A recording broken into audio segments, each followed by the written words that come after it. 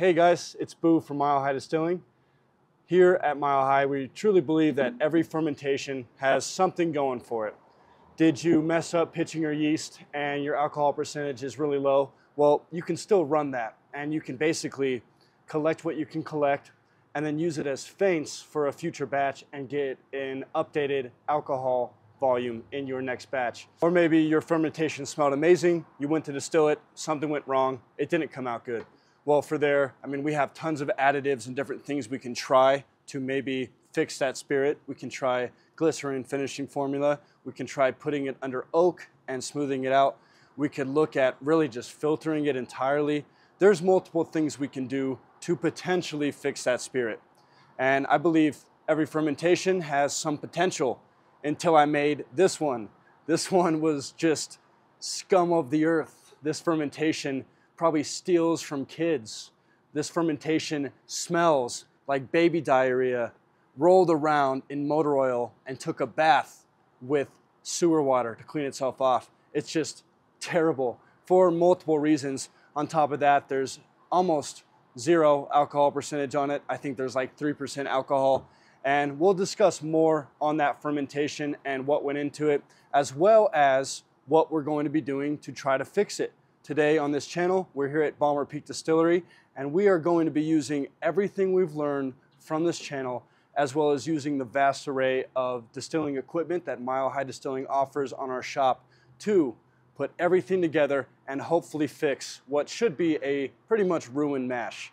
Now, I've already taken care of putting everything in here. We couldn't stand the smell any longer. It's in the boiler, it's ready to go, and we are starting to heat up. Now, all that's going to be left to do is wait for things to heat up. Then we'll talk more about our strategy going forward and basically what this fermentation is. Guys, we are technically heated up. Now, there's a reason you're not seeing anything coming out, even though by all means we fill that tower. It's fully heated. We're going to explain a little bit about that. First, let's talk about what this fermentation was. So, months back, we went ahead and tried to make basically a Bloody Butcher corn whiskey. In that time, I'm almost positive that I overcooked things, which I think contributed to the vile smell this fermentation gives off. There's almost like a burntness to it, which I think attributes to it, as well as I'm pretty sure that completely tanked my alcohol content in the fermentation. The way I see it, and I really don't know enough about science or distilling to really validate this, but I think those bonds of the sugar, we'll say, got overcooked and it cooked out a lot of what could have been turned into alcohol, I guess. I don't know. Terrible explanation, but that's just how I see things.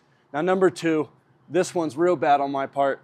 I willingly ran and cooked this fermentation in an already infected pot. This had some sort of infection in it in the kettle, and I ran the corn whiskey through it just because I didn't know any better. I didn't really think it'd carry over, and yeah. So what we have is basically an infected, burnt, low alcohol content fermentation. This thing cannot be saved by doing stripping modes or anything like that. We know because we've tried. I didn't just make one of these, I made 3 of these. So we've tried stripping runs, trying to correct things.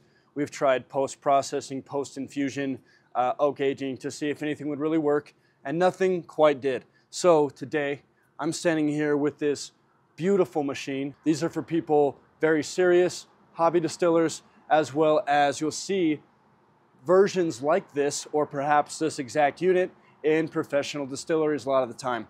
Now, these are wonderful because what they have are plates in between each of these sections, and each of these sections is capable of basically another distillation. That's sort of a marketing ploy, but basically we're coming out very clean.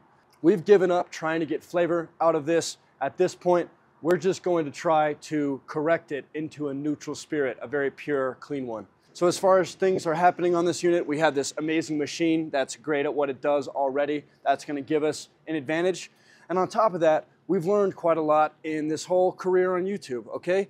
Recently, you might have seen our past distilling duel video, and you saw we did bubble plates versus downcomer plates. Now, even though that duel ended up in a tie, what we really feel is that in terms of like the smoothness of spirit, we think the bubble plates took that one, okay? It might not have won in speed, might not have won in cleaning, but I think it'll produce a well-rounded spirit more than the downcomer plates were. So we're gonna have those bubble plates in there just from what we've learned on that video. And on top of that, one tip we've looked at doing is you'll see copper packing completely full in each of these sections on top of those plates. Now I think that's gonna give us some nice passive reflux. I think it's gonna help things clean up even a little bit more. And so everything equipment-wise, I think we're gonna come out pretty strong, but we'll just have to see. This is an attempt. I can't promise we will do it. We're gonna try. Furthermore, on tips and tricks, what I have going on here is basically I have my needle valve, a high precision control valve on my deflagrator. That's gonna give me really nice, solid control on my deflagrator, and that should hopefully help our reflux process. And what I'm doing right now with the machine is I have that needle valve cranked all the way up. Now what the attempt to do there is I'm trying to put it in full reflux mode. Basically, where things are still happening on the reflux side of things, but nothing's coming over. I'm taking all that methanol, I'm trying to clean things up a little bit, drop it back down in the boiler. It'll reboil as lighter vapors, more pure vapors we'll say. And if I hold it there for, I'm thinking with our alcohol content at around 3%, maybe 10 minutes or so, that should be the majority of our methanol. It's always still gonna be in that boiler. It's always gonna still come over in the spirit. But I hope we'll clean out enough to where the first stuff that comes over is decent enough to be palatable and drinkable. Another tip that we've heard time and time again through distillers that have been at this decades from professional distillers is low and slow is really the name of the game. So during our heat up process, not really sure how much that matters. That was heated up like normal. But now that we're in the distilling process, we have our controller, our heating device at a relatively low amperage. And basically, we're gonna push this thing really as slow as it goes. For the alcohol percentage we're getting over, it's worth it to spend maybe 30 minutes filling up a jar. Honestly, I don't think we're gonna get too much. I'm gonna guess 3-4 jars, maybe. But again, it's worth spending the time to distill that out slow and get the best quality we possibly can out of what's already ruined. If we go too fast, there's no way to really correct ourselves again. So we'll take it slow. We'll try to do it right the first time, and hopefully we come out pretty clean. So we have just a few more minutes on the deflagrator, going through that full reflux mode. We'll push everything over, check our proof, take a little sample, try not to die, and go from there. Okay, and as you can see, hopefully, we have started to drip. We are sitting almost right at 190 proof, maybe about 187. Pretty good drip for 187, I'd say. We can even turn that flow down more, and we likely will. However, I am curious what's coming out at 187, so for now, let's go ahead and hold. We'll take our first shot and proceed from there. There's a very intense sweetness to that. Definitely still some heads. Definitely still some heads. It's 185 proof, so maybe that's the heads that I am tasting, because it's very sweet.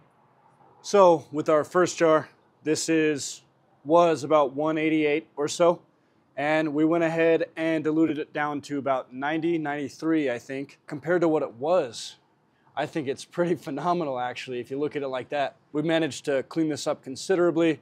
We've gotten rid of the bitterness that came over in past stripping runs of this and when we tried to reclaim it the first time around. There's no bitterness involved. Obviously, very, very strong coming out the gate because of that higher proof. As far as flavor coming over, no, we are not eliminating all flavor with what we have going on. I'm surprised by that, a little bit, I guess, but there's still some residual flavor left over. What that residual flavor is, you couldn't really ask me because I would have no clue what to tell you. I'd probably just start speaking gibberish. I have really no clue what's going on. I'm tasting almost like a medicine-y component to this. Almost, I mean, very, very sweet, but medicine a little bit, and really just, I don't know.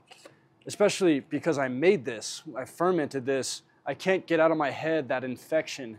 And I think we're just basically drinking infected booze. Will it kill us? I'm not dead yet, so who knows? No, it won't. We're safe there. But I want to try to get rid of whatever that flavor is. I guess it's just an off flavor, totally drinkable, but as far as we can go in, I want to see just how far we can go in this, I guess. So what we'll do is we'll distill, keep this same flow. We're basically at a drip, drip, drip, and produce what we can from there. And then what we'll probably end up doing is we're going to go ahead and filter this once we get back to the shop. I think filtering is going to hopefully remove that component of it. From there, we'll probably maybe do a little bit of tests, and if we're still not liking what we've got, we can always look at a few additives that might get rid of that, or at least mask it, I guess. From where this was compared to where it is, I would consider this a fairly successful test. I think there's still work that needs to be done, which we will be doing, because again, we don't just have to employ what we know on distilling here. We have post methods that we can incorporate in to potentially fix our spirit.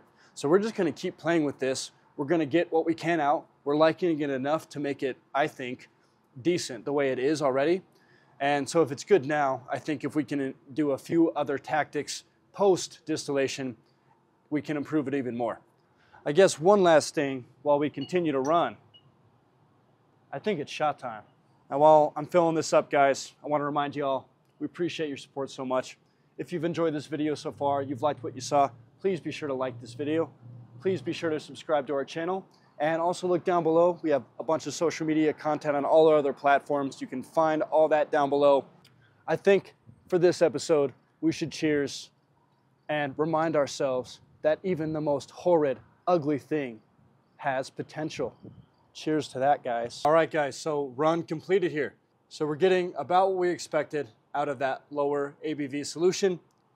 It's pretty interesting how drastic things changed. We got 2 jars worth of what is pretty much hearts all throughout, and those are going to be very clean, very neutral, slight change in smell, but for the most part just a neutral spirit.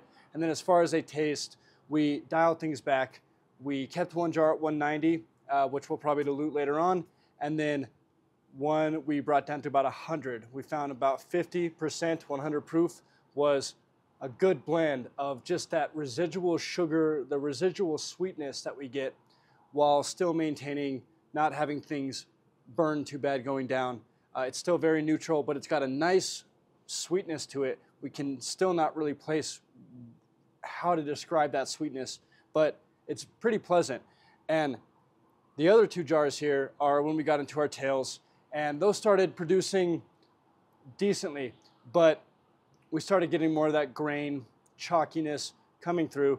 They're still drinkable. And so I think as far as things go, this experiment was completely worth it. We didn't receive much, but what we did receive helped save that fermentation. We could have just pitched it and not got anything at all. So 4 is better than 0.